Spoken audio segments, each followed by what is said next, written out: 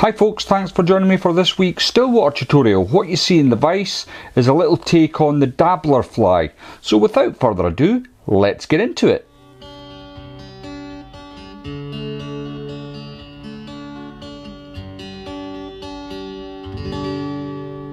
The hook in the vise then is a Hanak H230 barbless hook. This one's at size 8. It's a medium wire hook and it's in black nickel. As you can see, it's got that lovely upturned point. I really like that for this type of pattern. The thread I'm going to be using today is from Semperfli, and this is the 12-aught Nano silk, and as you can see, it's a black thread. First thing I'm going to do is just get a little bit of wax onto my thread before I cast on. Just run my hands through it, get the excess off, and I'll catch just in behind the eye and run a bed of thread the length of the shank, and I'm going to take that all the way to just beyond the point, about 1/8 of an inch past the point, and then I can remove my rat's tail. Okay, the first thing I'm going to do with this is I'm going to add my first tailing fibres, and what I'm using is I've got this cock cape here. It's been dyed red. It's just a cheap cape, and I've selected a feather from the top of the cape here where it's rather big, and I've got that here. As you can see, some long lovely fibres coming off of that cape. Now what I want to do is pull out about 1 centimetre's worth of them fibres, get them coming out about a 90-degree angle for the stem, and just pull that away, and that just lines up all the tips for me, and I want that to come out quite far, so I'm going to tie it in with about 2.5 centimetres protruding from the body, and I'm going to capture that in with 3 turns of the Nano silk. Now don't be tempted to remove this part just yet, because we're going to need that. It's going to help us keep the body nice and even. So next then I'm going to use some bronze Mallard. This one's from the Irish Plucker, superb quality, and I've already picked out a couple of feathers that I'm going to use, so excuse me, itchy nose. I'm going to take approximately 1 centimetre of fibres, and again I'll pull that out at a 90-degree angle just to help line the tips up, and I'll rip that away. Now what I want to do next with this is kind of fold it in half. So I'm trying to do it on camera, but it is quite difficult. I'm going to get that, fold it in half like so, and the tips have married up not too badly there. Then I'm going to bring that in and lay it directly on top of my red fibres.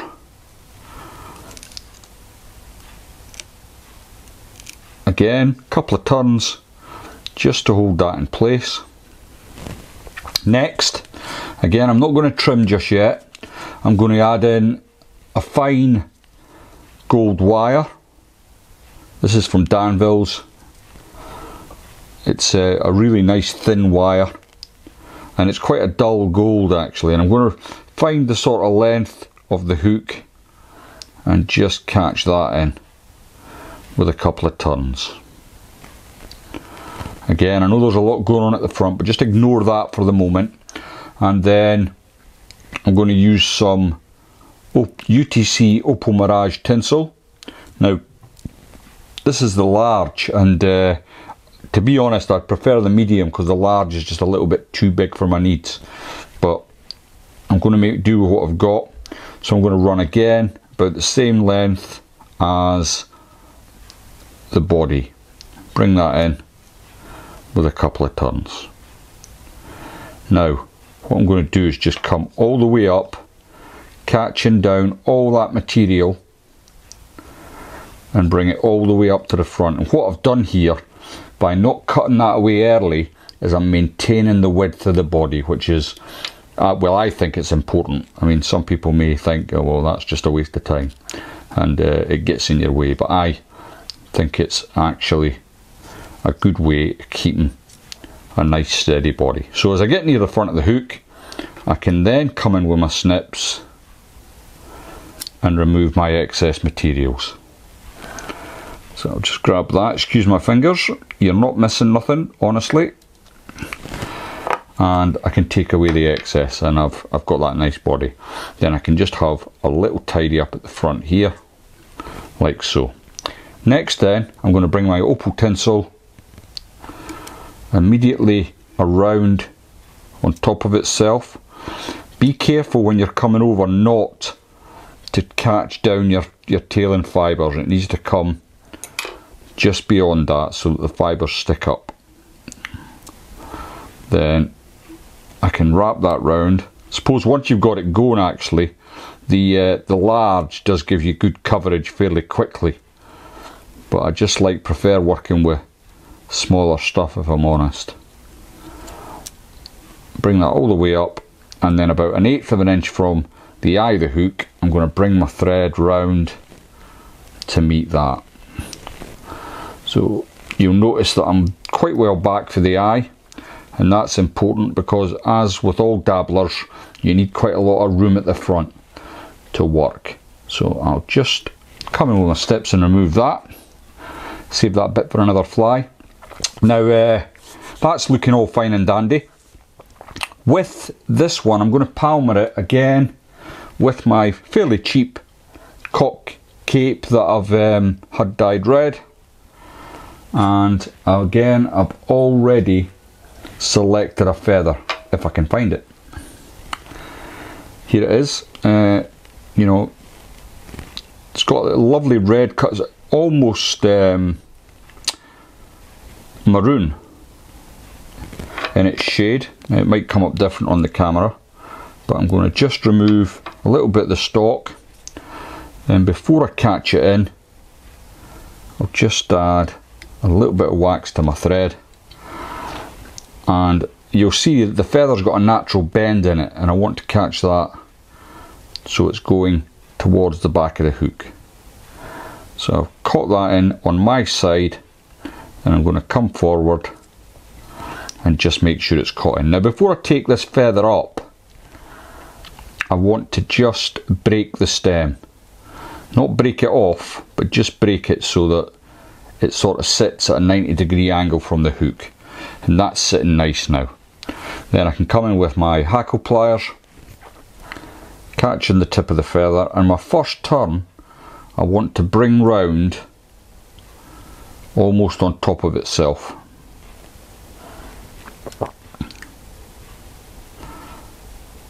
Like so. And then all the way up in a palmer turn. Try and keep your turns nice and even, and remember, you want that Opal Mirage really shining through. You don't want it too heavily dressed with a palmer. Then bring it all the way back, take your time, take care not to catch the tip of your hook. Then when you reach the back of the fly, grab hold of your gold rib and try and work it so that it comes through the fibres as best you can. You might not be able to get them all, but as long as you can just wiggle it about and trap in enough as the hackle won't go anywhere. You won't lose any sleep if you've got a few trapped fibres. And the cloak that will come at the front will hide a multitude of sins.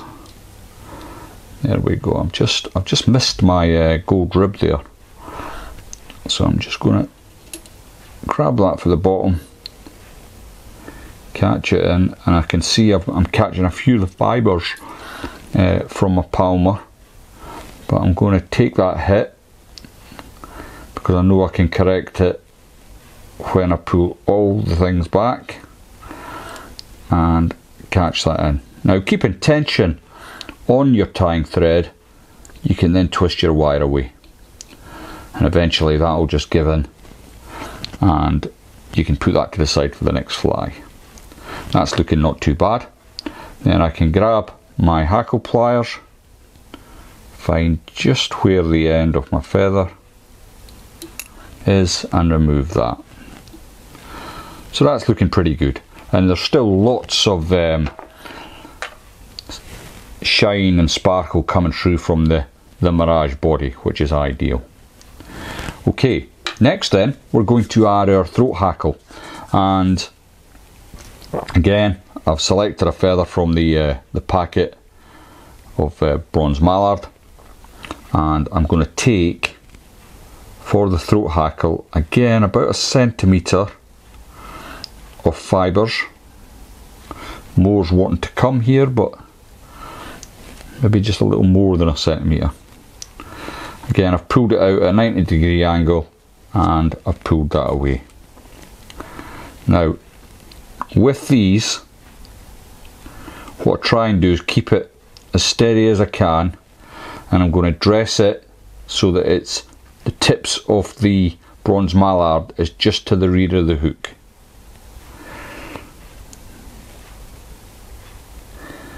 If you get a couple of turns in, just to hold it into place, and then you can test and adjust that. And now I've got it just a little bit longer than I like, so I'm going to just pull it through just ever so slightly. Once I'm happy I've got it where I want it, I can get another few turns to clamp that down. A couple of turns in front of the mallard, and then I can come in with my snips and remove that. That's looking not too bad, fairly happy with that. Now I'm going to have a secondary throat hackle, if you like, and again I'm going to go back to my bigger feather that I started the tail with, and again I'm going to take about 1 centimetre of the fibres, pull them out, rip them away, and what you have is like a little, just take some of them longer ones out. You don't need them, and it's just to give the throat a little bit of colour. So I'm going to dress that up a little bit shorter than the bronze mallard and catch that in. Again, once you've got it in place, you can come in with your scissors and remove your waste. So it's looking not too bad so far, in my humble opinion, I might add. You might think it looks terrible. So there we go. The overwing then, again, it's bronze mallard, and what I like to do with the overwing is take a little bit more from this. So I've been taking roughly 1 centimetre. What I want from this is about 2 centimetres. So I've grabbed that again, I'm pulling it out to try and get the tips as lined up as best I can, and then if I pull that away, what I want to do next, I'll try and do this on camera, is fold that almost in half, like so. And that's gone really well. It doesn't always go as well as that, I might add. Next, I want this to come slightly by the butt of the fly. So where the Opal Mirage is, I want my wing to come slightly past that. So dress it up, and I'm going to try and cloak round the eye of the hook. And what I'm doing is I'm feeling with my thread where the eye is. And I'm just going to have a look at your side. Yeah, that's fairly well cloaked. Quite pleased with that. So once you've got it in place, a couple of turns, then a few turns in front. Oops, that's just popped off. I'm going to go back and then come back over the top. Now you can't put a half hitch in for safety. I'm not going to worry, I'm going to risk it. And then I want to carefully just remove my waist. Excuse my fingers. And that's looking pretty good. Now a lot of the flies I tie in this style, I just leave them as is, but I'm going to add some jungle cockeyes on this occasion. It just sets the fly up a little bit. Well, it is Christmas, so I'm going to decorate this one properly, and I'm going to be using some jungle cock. This is one that's been dyed Picric, which is a bright yellow colour. It's really nice. I've picked out a large feather that already has a natural split in it that you can see there. What I want to do is just take the guard fibres away from the eye. Just remove them. Sometimes it's a good ploy to keep them in, but on this occasion I just want the eye itself. So where it's naturally split on the cape I've got, I'm going to just encourage that, and then I'll get a couple of turns in, and it looks okay on my side. I'll just open my vise and check yours. Yeah, that's looking pretty nice. Happy with that. And then I can get in front of the tag, and all the time I'm just looking to cut in and tidy up any loose fibres that I've got at the front. So once you've got that done, this can then just be pulled away. Made a bit of a mess of that. Can I save it? Time will tell. There we go. Not a complete disaster. Nearly snatched defeat from the jaws of victory. But that's looking pretty good. Now I'm going to come in front, getting any last little bits of fibre tidied up, and start to build my head. With dabblers, it's quite difficult to avoid having large bulbous heads, but what does help is using this nano silk. You know, at 12O, it's strong enough to tie with, but you still get quite a neat finish with the head. So next, I'll come with my whip finish tool and just again carry on building that head up and finish the fly.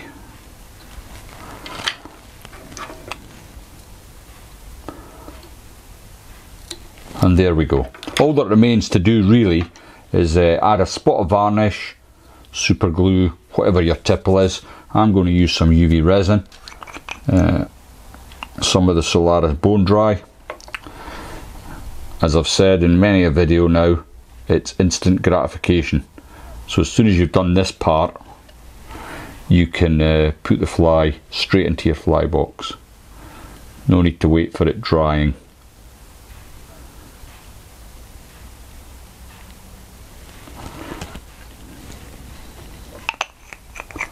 Just got a little bit of stuff stuck in there, so I'll just cure that off now.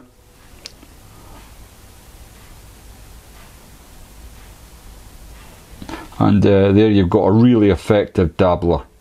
They're still really popular flies. I mean, quite old school now. A lot of the comp guys prefer to tie on cormorants and the quick win flies, if you like, but I still like tying these dabblers. They're just great fun to tie. Thanks very much for watching. I hope you enjoyed the video and you got something out of it. If you haven't subscribed to the channel, please consider clicking the button just there and hitting the bell notification, and I'll see you all next time.